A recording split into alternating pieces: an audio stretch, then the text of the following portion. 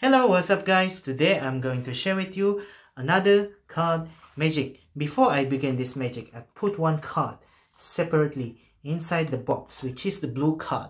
I'm not even gonna touch it, so I push the card on the middle just like so. And we're gonna need a card to be selected. I'm using Alexa to choose any random card. Alexa, name any card. Your card is the 7 of clubs. Okay, so Alexa choose the 7 of club among of all these cards. And like I said, before I begin this magic, I put only one card on the table, which is the blue card, and this card was the 7 of club.